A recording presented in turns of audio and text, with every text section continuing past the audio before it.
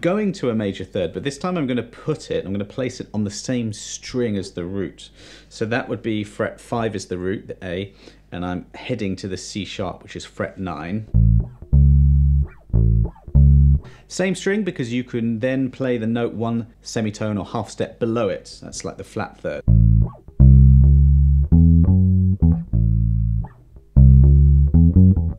So what you would do, first finger on the A, a little shift to get your second finger on that flat third, fret 8. It's nice to hammer on.